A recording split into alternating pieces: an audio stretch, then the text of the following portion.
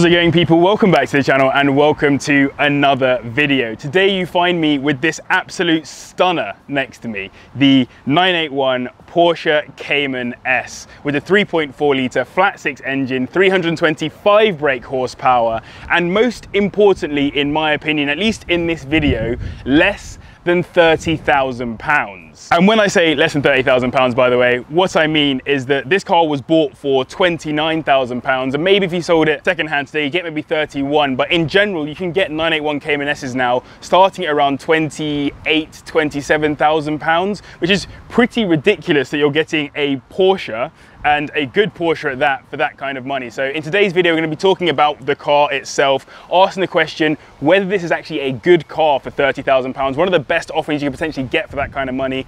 And I'm going to take it for a drive for the first time. So I've not driven this car yet, but later in this video, we'll take it for a drive and I'll let you guys know my opinions, my thoughts on it. So I'm not sure I've driven a Porsche on the channel before. I have driven many Porsches in the past. I've not driven a 981 Cayman, so I'm interested to see, is this actually a nice car? And yeah, thank you very much to the subscriber for bringing it down today for me to drive. If you have a car you want me to drive as well, let me know in the comments down below. Hit me up on emails, Instagram, whatever.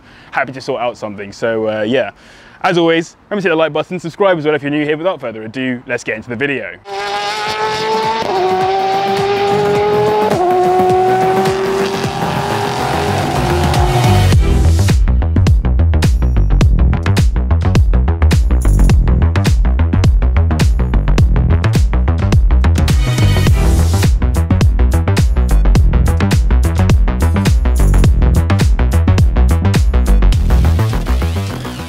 So let's start with a quick overview. I'm sure you've seen many Cayman videos if you're here watching this, so I'm not going to bang on too much about the car. But as I said, 981 Cayman S is the second generation Cayman. The first one was a 987, which was the hardtop version of the Porsche Boxster. So the Porsche Boxster came out as a 986 as a way of getting into a cheaper side of the market, the cheaper end of the market where Porsche wasn't playing as well. They had cars like the 968 and the 944 and stuff like that, but then they came through with the Boxster, which really helped to reinvigorate the brands and get people like me interested in their cars, where mostly people who were a bit older, like dads and whatever, were buying 911s. There weren't really things that people who were just kind of like leaving university, getting into really good jobs and whatever, wanting to then get into a nice sports car. There wasn't really that right car in that level of the market or that area of the market, and that's when the Boxster came in, and then obviously the Cayman came after that, and the 981 came along too. Now what's cool about the 981 is the fact that this chassis is the most recent chassis for a Cayman. So the 718 is on the exact same platform as this. It's just obviously got the flat 4 engine turbocharged instead in most of the examples. This is literally about as new as you'll get for the money. They came out in 2012.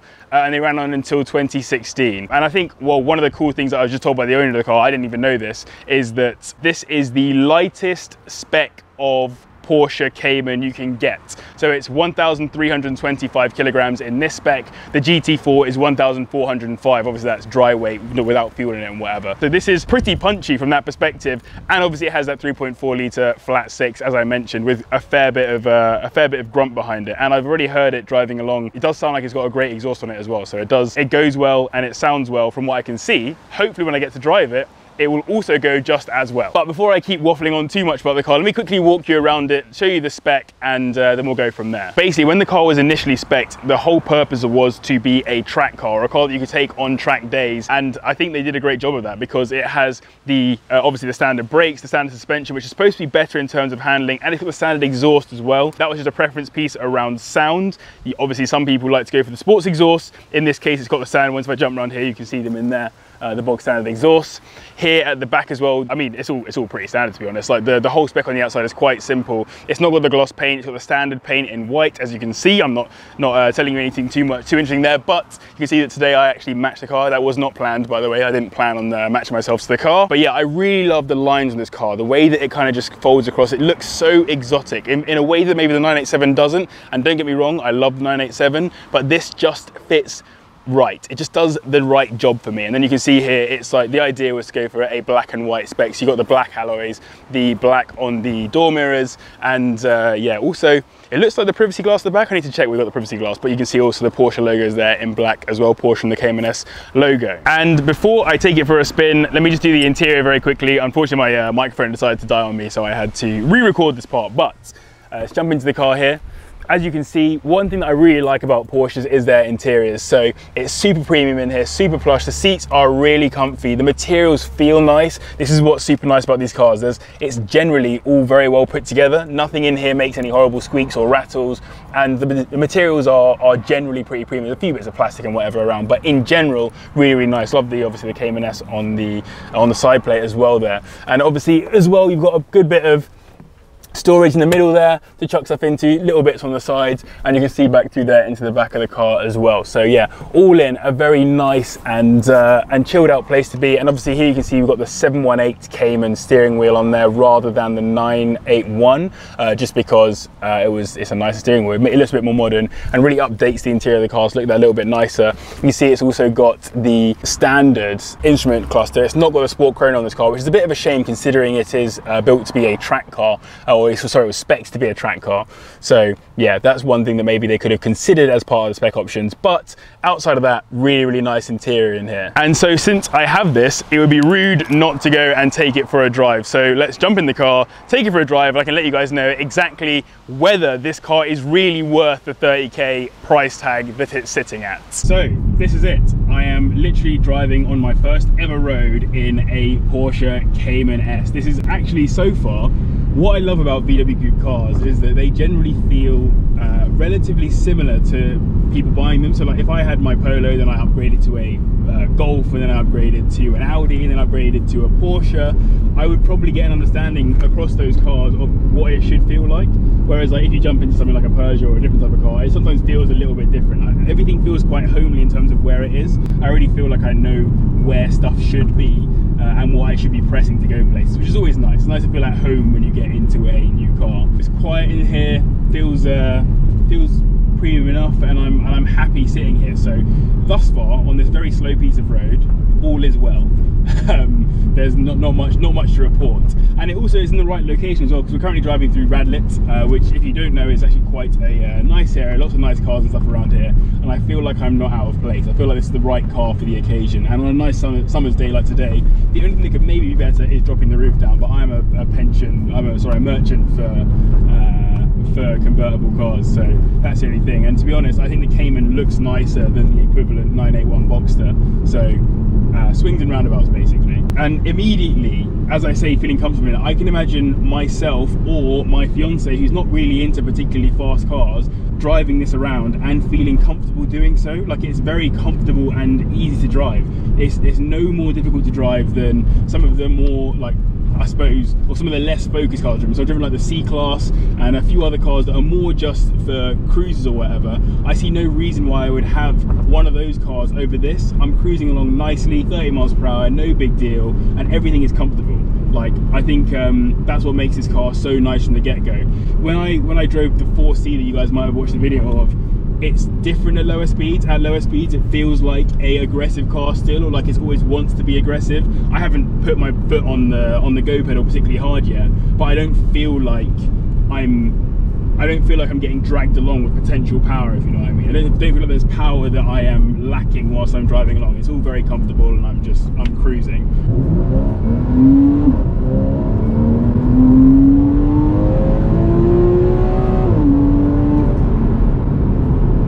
It's got pace. It has got pace. So I've been driving the car now for a few minutes, and I have to say it's such a nice little car to drive. Like, there's nothing about this that I wouldn't want for myself. It's so enjoyable to pull around and just do what you want in. I'm just going to leave a little bit of a gap to the car in front as we pull onto this dual carriageway, so that I can show you guys this.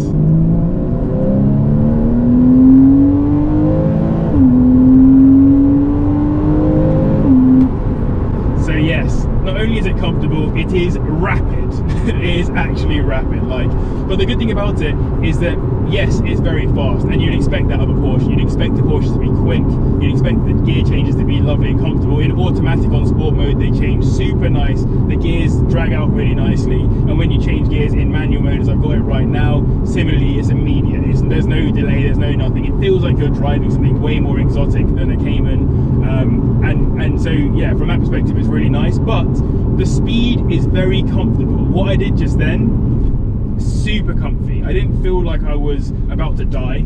I didn't feel like I was in any kind of danger at any point as I accelerated up through the gears. Like, it was just a really comfy thing to do. And also, I shifted early. Like, the car revs. So let's see if I can get some space on this next bit of road. I will see if I can let it maybe fly a little bit further as we come out of this corner here.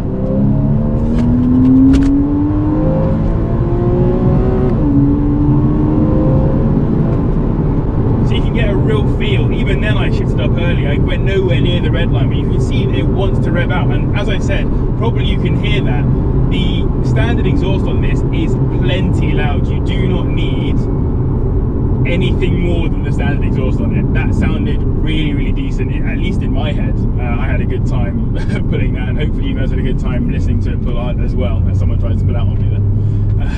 At least from a pace perspective, so actually going really comfy. And so we're going to go and try to drive some roads now that are a little bit more interesting in terms of their corners. Then we'll get a feel of how it actually handles. So it feels very pointed already, but I want to see what it's actually like when I get out on some country lanes. So we're just pulling onto a nice little country lane, nothing too mental,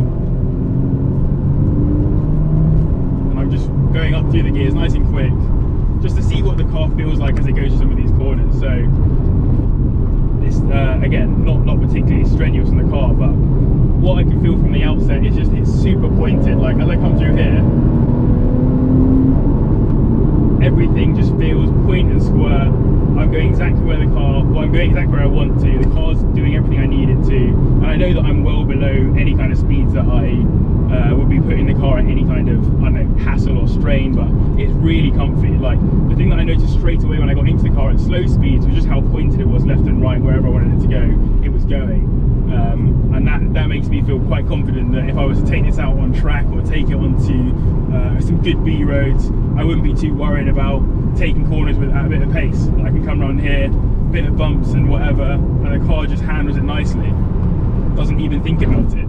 I mean, the good thing about this so far as well is that 30 miles per hour feels like 30 miles per hour. In the M4, 30 miles per hour literally feels like you are crawling. It's the weirdest thing. You're driving around, it's like you want to be doing more all the time. In this, I'm happy to drive at 30 and not even think about it. So we are now on some country lanes, and I've stuck it into manual on sport mode just to get an idea of how the car handles around here.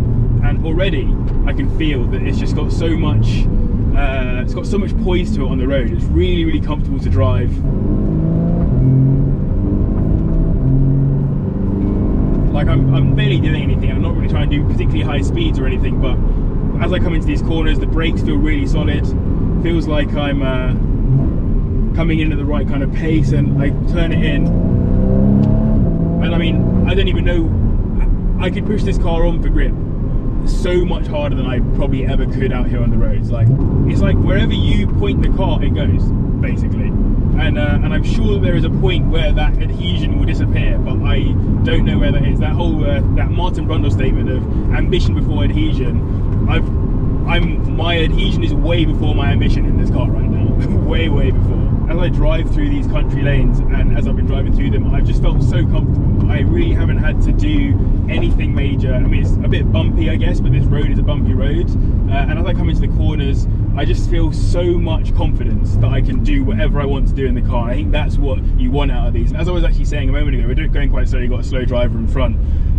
When I drive this car at 30 miles per hour, it feels like I'm doing 30 miles per hour.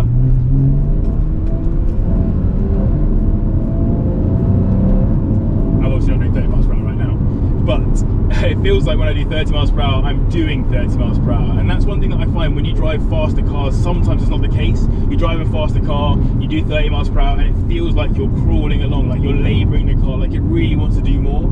this car can do more, as I've just shown you, but it also feels comfortable at those 30 miles per hour, 20 miles per hour, in traffic, etc. So the vast majority of things that I've done with the car so far have felt comfortable. And I think that's a good testament to what Porsche have done with this Cayman, and I kind of understand why it got such good reviews when it came out.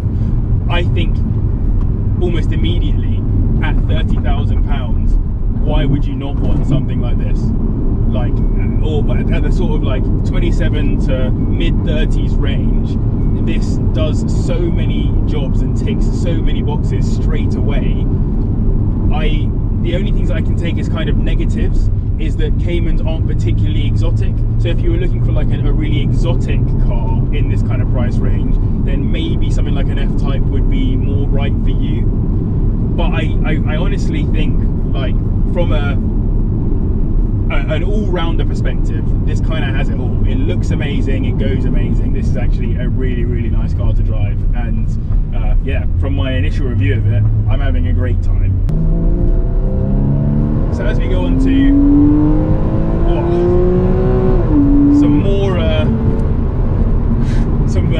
some faster roads, everything that I do is nice, it's point and square. It feels like a Porsche. It feels like the Porsche I've driven in the past. It just feels like it handles way better than it really ever needed to. And I think that's a really cool thing about the car. So if I was to summarize this car in a few sentences, I would say, like, on the one hand, yes, you could daily drive it, you could drive it around to wherever you wanted to, you could go play golf in it, you could go to the shops in it. Maybe you can't fill it up with as much stuff as some other cars, but in general the literage is pretty good.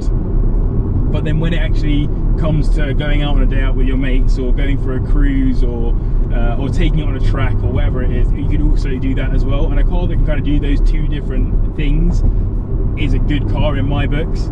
And so from that perspective, yeah, I've been really impressed by this Cayman. I expected to like this Cayman, if I'm honest. I've driven other cars in the past where I didn't expect to like them. I thought I was going to like this because I thought it was going to feel familiar, and it does feel familiar, it does feel comfortable, and it does everything that you kind of want it to do. And so if I was to buy a car under 30k, I would have to seriously, having driven one now, consider whether this would be the right car for me. Because, like, yeah, an F-Type might be more exotic, an M4 might be as well, but this has probably been, of the three cars, the best all-around package in giving everything that I need it to give. So yeah, we shall see. I need to get my money up first a little bit more, so make sure you hit the like button on this video so I can maybe get one of these as well. I mean, I am impressed. I think if I were to answer my question at the start of the video again, 30k, 100%, why not get one of these? I think it's a perfect car for the job. And so yeah, I'd love to hear your thoughts. Have you got a Cayman? Are you considering a Cayman? Do you think the Cayman S is a cool car? Let me know your thoughts in the comments down below. Yeah, as I said, hit the like button if you enjoy this kind of content. Let me know as well if you've got any cars you'd like me to review. If you've got a car that you want me to review, then hit me up and I will happily come and drive it. Yeah, massive thanks again to the owner of this car for letting me drive it as well. That's super cool and super kind of him. But yeah, as always, huge thanks to the patrons for their support, to you guys as well for watching, and I'll see you in the next one.